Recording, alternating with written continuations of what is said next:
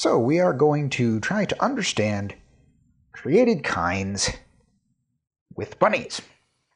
This is just going to be a general example of what it is that we're talking about when we talk about created kinds in the world of young age creationism.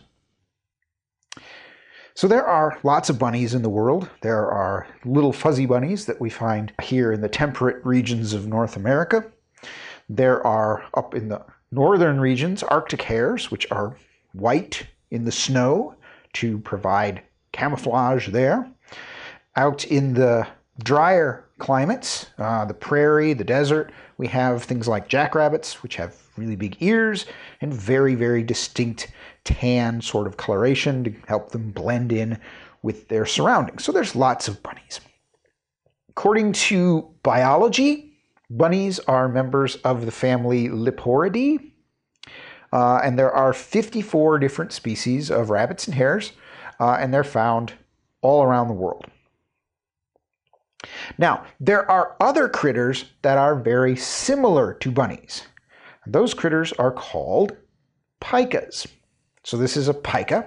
They're members of family Ocotonidae. There are 30 species of them, and they're also found around the world. And they differ from bunnies, especially in the fact that they don't have the big ears of bunnies and they don't have the big hind legs of bunnies. Okay, so where do these creatures come from? Well, an evolutionist would say there's an evolutionary tree that unites them all together, and that bunnies and pikas evolved from some common ancestor that lived millions of years ago. It took a very long time. So here's an evolutionary tree showing you this. In the blue guys here are the bunnies, the yellow guys are the pikas, and then in the white we have a couple of fossil forms that are no longer alive. And one of those is this guy right here, Paleolagus. And you can see, well, if you've ever seen a bunny with all of his skin pulled off, or the skull of a bunny, that looks a lot like what a bunny looks like underneath of his skin and muscle. So Paleolagus is really similar to modern bunnies, so it really is kind of, I think, obvious how Paleolagus must be connected in some way to these other sort of critters. At least that's what it appears to be. So how would a creationist understand the origin of bunnies and how these things all relate together? Good question. Well, I can take the data that was used to make this evolutionary tree and I can flip it around and analyze it in a different way. And so in this diagram, the little dots represent the bunnies or the pikas or the little fossil forms. And how close they are together represents how similar they appear to be, how many characters they have in common. Down here on the bottom right, we have the bunnies, family Leporidae, forming a nice tight little cluster there. The very similar things, which makes sense because bunnies are bunnies, right? And over here in the yellow, we have the pikas, family Ocotonidae, and they are very similar to one another as well, but they are noticeably different from the bunnies. We've already mentioned the ears and the hind legs, and you can see in the diagram there's a really big gap. They're very different. And I know from my statistical studies that I've done that that difference is significant. So based on that, I would conclude that the bunnies are a created kind, that all of our modern bunnies are members of a single created family. Okay, so how does that actually work? Well, remember back in the beginning when God was creating everything, he made bunnies, right?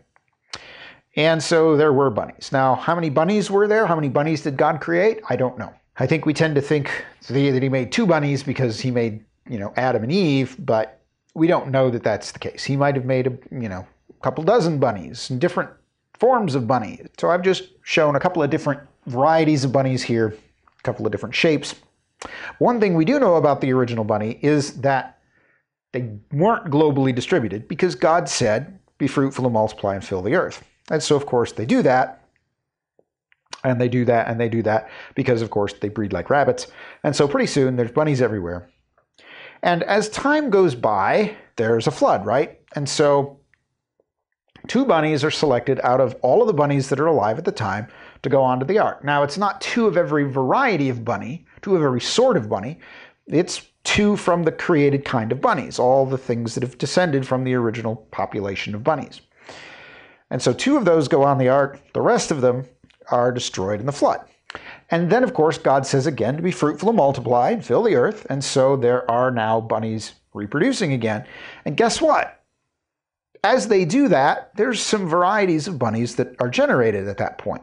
So that's where you get the Arctic hare and the desert jackrabbit and all those other sorts of bunnies that we have today. All 54 things that we call species today would have come from 2 bunnies that lived and survived the flood aboard Noah's Ark.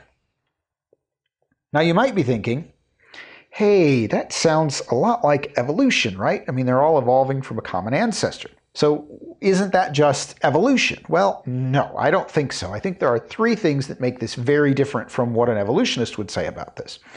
In the first place, what's happening with these bunnies is happening very quickly. Much, much faster than evolution. We can monitor evolutionary changes today, and we can see it's going to take centuries in some cases to generate very minor changes in populations. This is happening over the course of a few generations, which is much, much quicker. We can see that it's very specific. Modern Darwinian evolution is sort of random. It's sort of a random, try this and see what happens, and try that and see what happens. And that's not what appears to be happening here. The bunnies that we have today appear to be really well suited for the environments we find them in. The Arctic hare fits in really well in the Arctic. The desert jackrabbit fits in very well in the desert. There doesn't seem to be a lot of trial and error stuff, which again relates to how fast it's going. And we see that it doesn't go on forever. From the evolutionary perspective, evolution would happen and then bunnies would just keep evolving into something that's really different and not obviously a bunny anymore. But in this case, we see that bunnies, they start out as bunnies and they end up as bunnies. So they're still bunnies. All of these things together suggest to me that this is designed to happen, which is very different from evolution. In evolution, it's just sort of happening because there are random changes and they either fit or don't fit an environment. In this case, God is creating these bunnies with the intention that they are going to be able to change and become different forms after the flood. So is this the final word on bunnies? Well, no, of course not. I mean, this is science. There's never a final word in science. There's always going to be more research that could be done, and people can change their minds if there's reason to do so. And I think in this case, there might be reason to do so. So here's Paleolagus again, and I keep looking at this going, that looks like a bunny. It looks a lot like a bunny. And I could totally understand in the future if creationists decide Paleolagus and the picas, once you take the skin off, they really do look a lot like bunnies. And so maybe we should include them in the bunny created kind, so that the bunny created kind is a little bit bigger than what I think it is, based on the evidence that I have. But that's for the future. Right now, given the evidence that I have, I conclude that, hey, the bunnies are a separate created kind. And that is understanding created kinds with bunnies.